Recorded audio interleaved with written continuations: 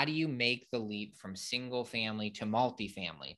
Or you have slowly over many years built a portfolio of single family assets. And what do you do now? How do you get into multifamily real estate? It's all about cash flow and really managing your time and return. And so that's a lot of folks from the single family portfolio and investing side say, they're spending a bunch of time overseeing these individual houses around the city or around the country, and they're getting too many inquiries, too many tenant requests, and scaling up to have 100 units under one roof is going to be a much better use of their time as opposed to having 100 individual homes in their neighborhood or around the country. And so it's a leap that we've seen a lot of people do.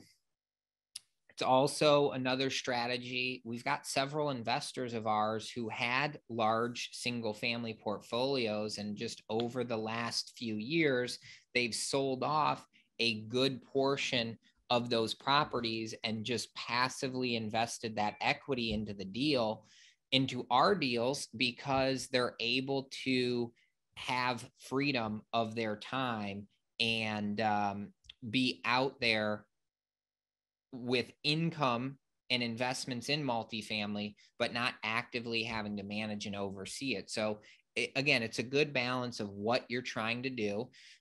With today's webinar, I'm going to focus on a few different topics, and those are going to be the multifamily investment types, understanding your goals, getting started with your first investment, and then level of effort that's required. Because again, a lot of the components here of making the leap from single to multifamily is all about controlling your time and having more of it to do the things that you enjoy to do.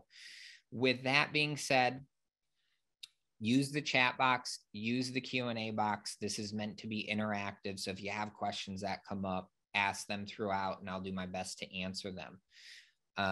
Number one, for the conversation today, the different types of multifamily investments. There are a different kind of terminology set that's used within the industry. And so one of the things that you may hear is, what property type is a multifamily property? Is it a type A? Is it a type B? Is it a type C? Or is it a type D? It's a pretty common, rating scale that investors and brokers and owners use. And it really comes down to the vintage of the property and what year the property was built. So if you have a property that was built in the 1960s or 70s or older, and again, this is just a rule of thumb. It's not a hard and fast rule, but just kind of industry speak. A D type property is going to be one that's pretty old. So, usually it's built before 1970. A C property might be one that is built between the 70s and 80s.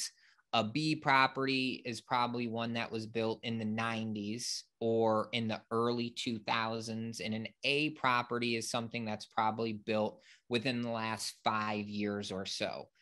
And in addition to that, sometimes when properties are renovated, you would use that renovated year, if they did a full renovation of a property, to bring it up. Maybe you bought a 1980s property that was a B asset, and you spend a bunch of money to renovate the interior and the exterior, and it's pretty much brand new. That property could be called an A property. Again, it's kind of based on the location of it. It's based on the vintage of it. And as you're getting into the space, have conversations with the real estate broker about, different areas in the markets that you're looking at and the different property types that there are based on the year properties were built or the year they were renovated in. And that's going to really give you a good feel for the types of multifamily investments that are out there. In addition to the type of the actual property, there's also, different nuances around a market. So, you may have a property type that's in a very downtown urban area. Maybe it's like a high rise type of property. You would call that a mid rise or a high rise if it has maybe interior elevators to it, versus if you have a suburban area out in a neighborhood with, some strip plazas and good school district, and a lot more space. You may have garden style apartments where typically they are 1, 2, or at most 3 floors up, and you would have staircases to access the units as opposed to having elevators in a more concentrated downtown type of market. So garden style apartments, mid-rise style apartments, high-rise style of apartments. There's also a new type that's kind of becoming a little bit more common, but it is a hotel or motel conversion to apartments. Those are a totally different, typically business plan, property type, and location than your more common, garden style apartments in a great suburban metro with good schools and good amenities within walking distance. So, thinking through those different types and those different options of investment is very important to understand, because it really drives some of the next things that we're going to talk about as far as your goals and the effort required based on a different asset type. So let's move into, matching your goals with what different investment types are out there. If you're the person who has a single family investment or a portfolio of single families, and you're tired of trying to track down residents to pay rent, or you're having issues with tenants being rough on your property, maybe your goal is to move into a newer asset where there's less maintenance items that you're going to have to fix. And maybe you also want to move into a higher average rental rate to have a different resident renting from you. So all good things to know. I would say for your specific market, talk to a few property managers about what they experience in the marketplace, what average rents are for different neighborhoods where you're looking to invest, and talk to them specifically about the time required to invest in each of those specific neighborhoods. So again, if your goal is to really get, no phone calls, no issues, you probably want to buy a larger, newer apartment community where you can have a full-time management company managing the day-to-day, and you're really just overseeing and doing the asset management activities. So understanding your goals is really important, because you could, with transitioning from single family to multifamily, you could run into a lot of the same challenges if you're not careful and if you don't plan out what you actually want to invest in. So let me pause here and see if we have a question in the chat box. Where and how do we find multifamily properties? So, broker relationships are very important in your market. So I would say, speak to a few brokers, speak to some property managers, ask them if they know of any properties for sale. You can also check on, CoStar and LoopNet, but the absolute best way to find properties is through a broker relationship.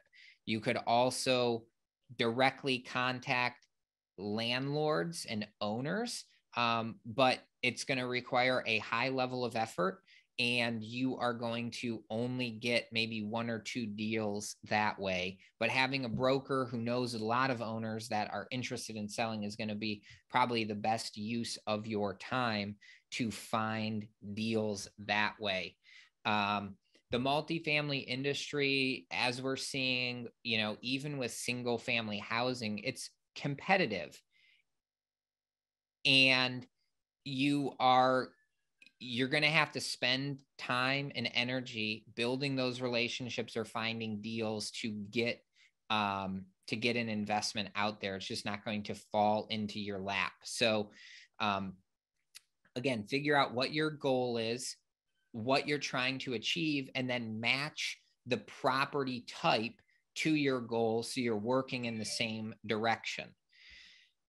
How to get started with your first multifamily investment. So once you find a great deal out there, you need to have a team around you to help get it done. And I'm not saying you need to have a partner from the get-go or employees on the team, but you should have the basic team members lined up to help you. And so, you should be speaking to a property manager that's going to help you manage the asset.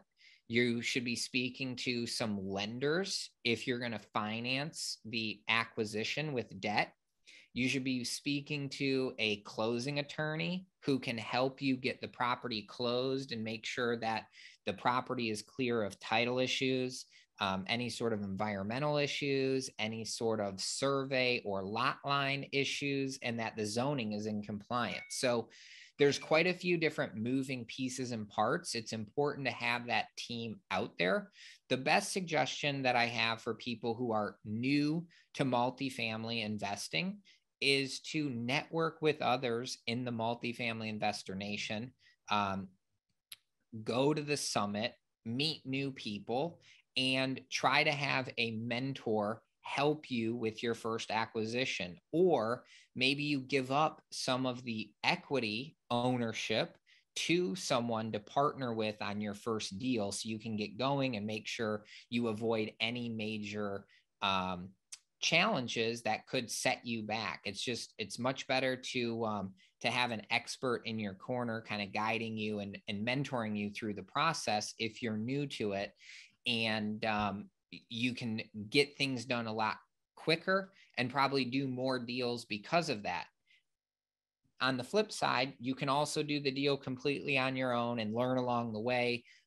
Use the Multifamily Investor Nation as a resource. Check out all of the videos that we do to know and learn exactly what you're doing at a given time throughout the process. So that's really important.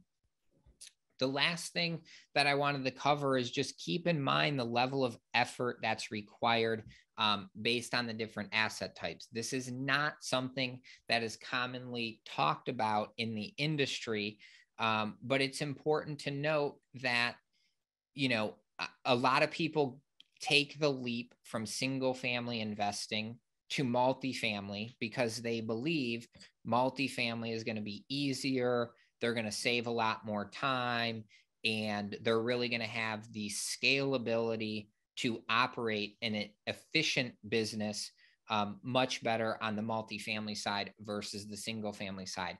That is absolutely true. However, you need to understand the level of effort based on different multifamily types. So going back to what we talked about at the beginning, if you're buying a very old property built in the 50s, the 60s, 70s, even into the 80s, those properties are, 40, maybe 50 plus years old. There's going to be a lot of maintenance items that can occur. And so you need to be ready for that. You need to have either a full-time maintenance person on payroll to manage and oversee that asset. Or you need to have a very good plan with your property manager to make sure that you can address and repair all of those deferred maintenance items as they come up, because an old property will require a lot of day-to-day fixes and repairs. So keeping that in mind, if you are buying a property that is less than 100 units, typically you might not have a full-time on-site property manager, or you may not be able to support a full-time maintenance person on payroll for that property.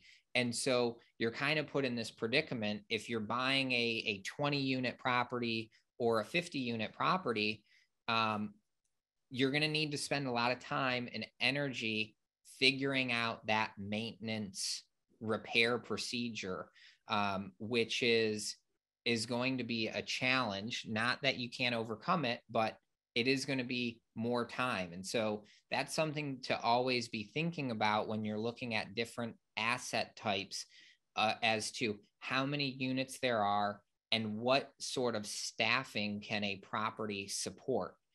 If you're buying a 200-unit property, you're definitely going to have full-time staff at the property, which would typically be a property manager, a leasing consultant, a full-time maintenance supervisor, and a full-time maintenance technician. Having all of those folks on site is going to alleviate your effort to manage the day-to-day issues that come up with the property. And so that's where the scalability and the efficiencies come in, as opposed to having a bunch of single family assets out there. Another important key in terms of level of effort required for multifamily, having excellent property management will make or break your business plan and the performance of an asset. And so it's really important to know going in, if you're planning to self-manage, you're going to have a high level of effort required to do the management. If you're going to outsource and hire a property management company to oversee the property, that's great. You're going to need to, again, spend some time and effort making sure that the management company is adhering to your pro forma, your budget, your goals, so everyone is working in the same direction. So just because you want to make the leap from single family to multifamily and be a little bit more passive, it's not always the case, again, depending on what property type you're buying, where it's located, and what your management philosophy is around that. A lot of folks have had great success in, buying, several single family homes, selling all of them off, and then rolling all of that equity in to buy one new larger apartment community. It's a great strategy to have. You just need to think through what you're going to buy, what your level of effort is going to be, because it's still going to be required. And then, how do you successfully manage it and do the asset management for that project? That being said, let me pause for a minute, catch my breath, and see if there are any questions. Feel free to use the chat box or the Q&A box, and I will be more than happy to answer as many questions as we have here. I'm surprised no one has a question of making the leap from single family to multifamily. Don't be shy. Ask your question in the chat box. You can even send it to just myself privately if you want, or to the host, as opposed to everyone out there. So go ahead and do that. Use the Q&A box, use the chat box. I didn't really have much else to cover on today's webinar. We talked about making the leap from single family to multifamily. We talked about the different multifamily types. We talked about the importance of your goal matching with the investment you're trying to make. We talked about getting started, having the team around you, and then we talked about the level of effort. So let me jump to a couple of questions, and we will go from here. So feel free to use the chat box, and I will answer, like I said, as many as I can. What is a good size building for the initial leap when switching over?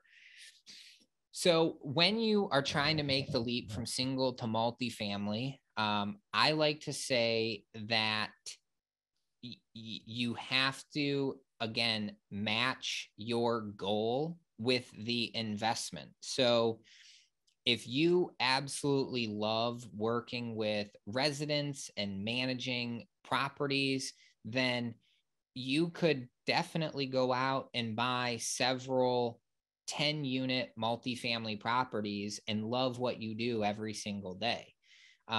If you are trying to scale up to reduce the amount of time necessary, then you may want to look for, any property type that is 50 units or larger. The other important thing when thinking about sizing up or making the leap to multifamily is you need to remember how much of a property can you afford. So let's say you own 10 single family houses and you own them with straight up cash. You have no debt on them, and you're going to sell all of the properties, all 10 today, for $100,000 each. That's going to put $1 million of equity in your pocket. And let's say you don't want to have any investors. You want to buy your first multifamily property on your own. Well, what size deal can you buy with $1 million in equity is the question you need to ask, which will help determine how many units you can be looking for or what type of property you can find. So with $1 million in cash, I would say you could probably afford to buy a property that is somewhere between $5 and $7 million. I'm sorry, somewhere between 3 to 4 million, depending on what type of debt you're going to get. Typically, loans today are about 70% LTV. So if you buy a $3 million property, 30% of 3 million is 900,000. And that means 900 of your million is going to go at closing, and you're going to have 100,000 left in the bank for operating reserves, getting started, maybe some CapEx to it. And so you have to think about, sizing of the property, both from a unit perspective, but also an equity perspective. If you have only $1 million to go out and buy a property, you should not be looking at a $20 million apartment community if you are trying to do the deal completely on your own. So that would remove a huge number of deals to look at. So you're only looking at deals that fit your criteria. So again, if the maximum purchase price you can afford is $3 million, figure out how many units that can be for your area or based on the type of property. And it's going to help you look for specific deals that fit your needs, your goal, versus other folks who may be different. Can you re-say the team that you would need with 200 units? So the property staffing would typically be a property manager on site full-time, a leasing agent or consultant, a maintenance supervisor, and a maintenance technician. Typically, you'd have about 4 people full-time working there Monday through Friday, even having some weekend coverage. So that would be the staffing for a 200 unit typically. George, I'm not sure I understand your question about a master lease So if you have a question about that, maybe repost that. Thoughts on the first deal being 20 or 40 or 100 plus units? I think you can go as big as you want. Dan, I would say, again, think about your personal goal. Potentially the bigger may be better. It may be more efficient, but you also need to keep in mind how much can you afford to buy today? And, people always need to get started. Typically, a little bit smaller and then kind of grow from there. So, if you can't quite afford a 100-unit deal today, maybe you buy a 50 today, and the next deal you do is 100 because you've grown based off your experience. How do you get one-on-one networking? It's been challenging during COVID. So, I would check out the Multifamily Investor Nation. I would get looped in with local real estate investors where you live, meet with people, do coffee, do virtual meetings, and always, check out other one-on-one coaching programs if that's something you're interested in, but always ask around and meet some folks locally to see what they are doing. And that would be a good way to get a one-on-one mentor. If we do an asset-based loan for a multifamily, how much money would be the down payment or renovations? I think I answered that one, John, with my example of typically 70% LTV, and you're going to need some extra for renovation or CapEx.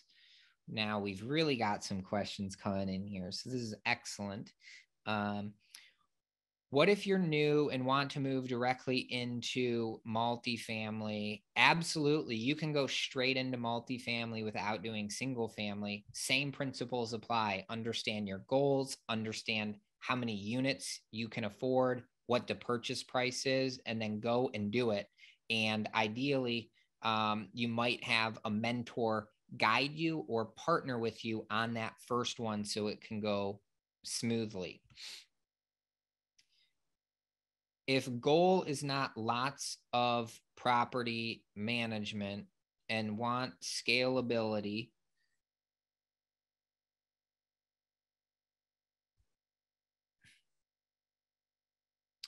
okay, so financing, there's plenty of lenders out there that will work with first-time folks. Typically in the multifamily space, a lender is going to want you to have a lot of experience or a net worth equal to the loan amount and typically 10% of the liquidity. So if you're trying to get a loan for $1 million, they are going to want to see that you have a net worth of 1 million or greater and that you have $100,000 in liquidity sitting in like a checking account, a savings account, or a stock investing account, something that can be liquid in a matter of moments. If you don't have those things, then that's where you may need a partner to join you, either with experience or with the net worth and the liquidity to help get you financing. But go out, have some conversations with local community banks, have conversations with larger brokers, and see what financing options they have and kind of what they recommend to get you into that 75 plus unit. Where can I go to determine how good a local area market is for rentals? This question is really more subjective to what criteria you have for investing. So, demographic information is important from like a population growth perspective, a job growth perspective, and school district rating, amenities close by. So, speak to some brokers, speak to some local investors and see what areas they like and why. And that'll kind of drive you there. How much should you budget for closing costs? typically closing costs are going to be somewhere to around 1 to 2% of the purchase price as a rule of thumb. If you are getting into a deal and you're buying it for $1 million,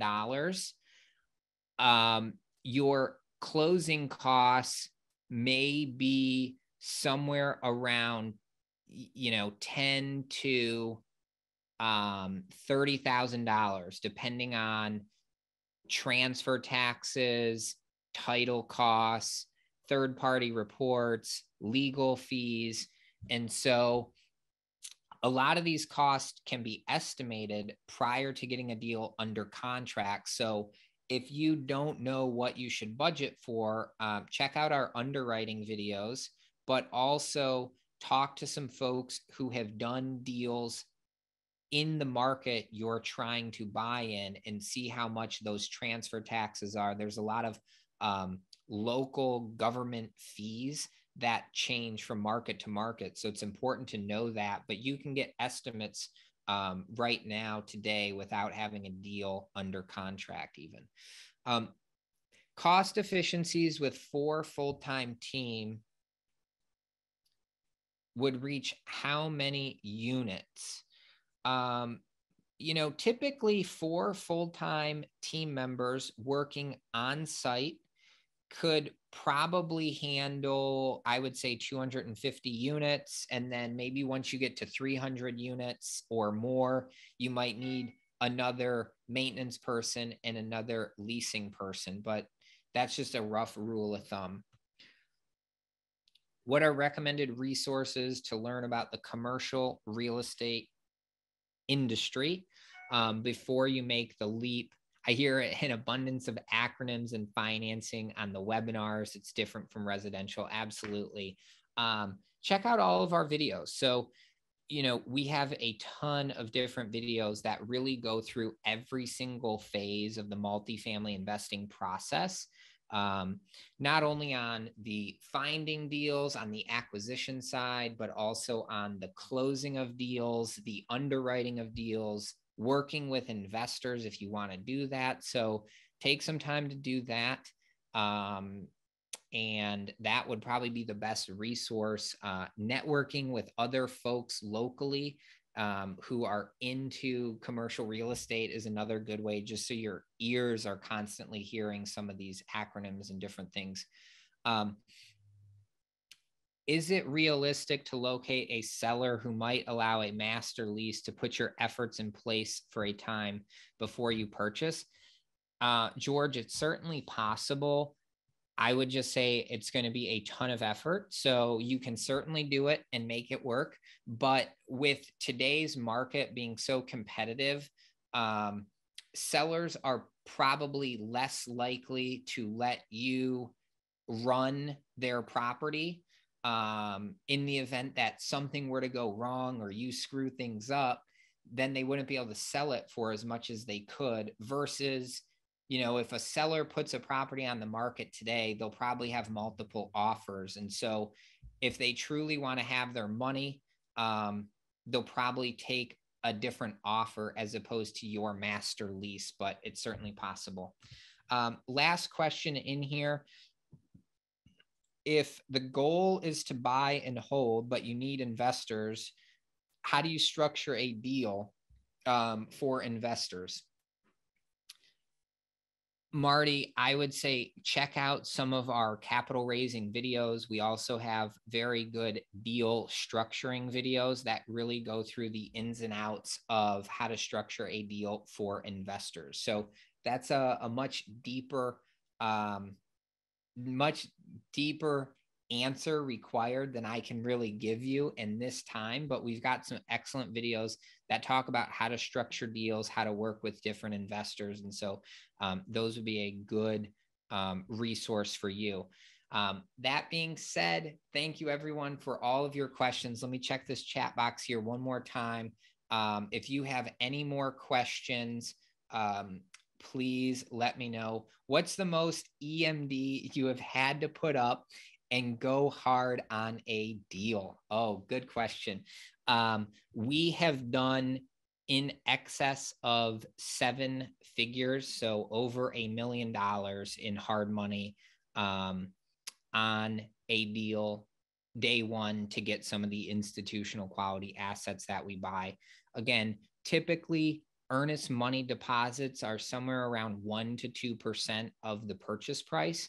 And so earlier this year, we acquired a $90 million plus property. And so we had some pretty significant hard money on that deal. But, you know, talk to brokers in your market, see what types of things are common for the deals that you're going after, and make sure you have that EMD money ready to go and available so you can win a deal. Okay, everybody. Thank you so much for joining us. Next week's webinar is going to be covering how to accept international investors into your apartment syndication. So I know some of you are asking about investors, and next week we're going to talk about international investors. So if you have friends from out of the country, you can absolutely get them into your deal, and we'll talk about that next week. So make sure you sign up for that webinar. Melissa, thank you so much. You've posted the link for everyone to go ahead and register for next week's MFIN webinar. Glad everybody could join today. Dan, thank you for the shout out. Glad you appreciated the insights that I shared. Again, we don't know it all. We just share what we can with y'all. And check out some of our other videos, ask questions, interact on the forums, interact in the Multifamily Investor Nation group. And we will see you next week for the international investor conversation. And I'll answer this last question. I am a new realtor to South and North Carolina. What and where should I go to network? Check out the Multifamily Investor Nation. Reach out to some folks who invest in South Carolina and North Carolina, and get involved with some local investor meetups and groups so you can get engaged with some local folks. Thank you, everyone, for joining. Have a great morning, a great afternoon, or a great evening, wherever you're joining us from. And we will catch you next week for accepting international investors into your apartment syndication webinar. Thank you.